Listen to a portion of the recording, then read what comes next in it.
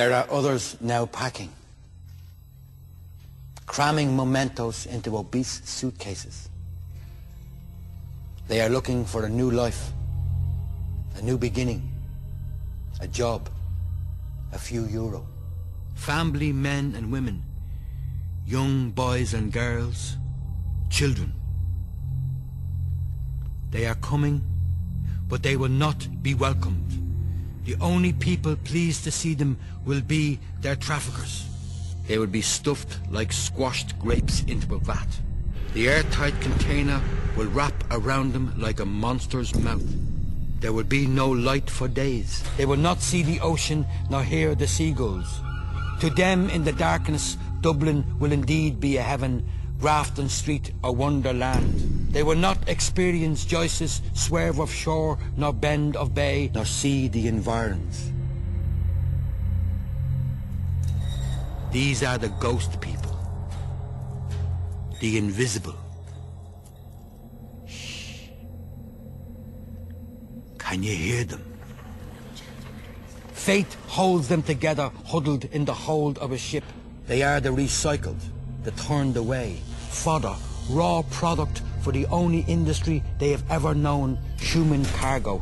They are the smuggled goods. The media will call them non-nationals, Eastern Europeans, Africans, aliens, refugees, migrants, asylum seekers, spongers. But I know them as Lithuanians, Bosnians, Romanians, Nigerians, Sudanese, Irish, Russian, my fellows.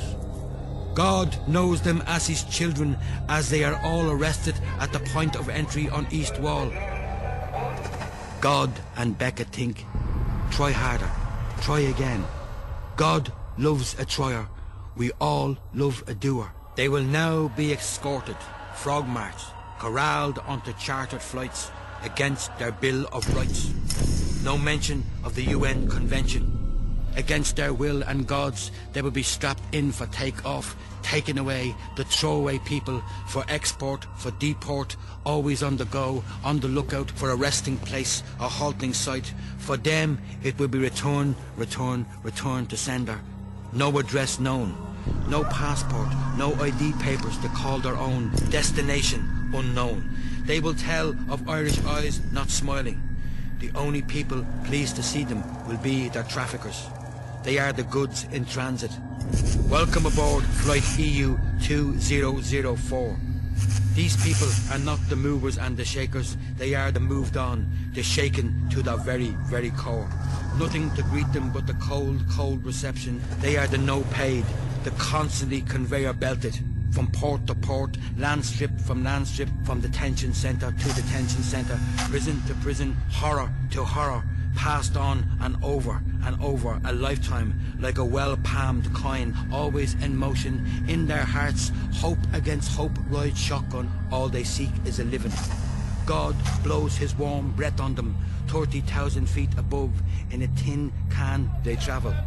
The captain announces that today they all travel first class, but nobody understands his language. Everybody prays to the God of their choice for one last chance, for another go at the wall, at the frontiers, at the gates, at the borders.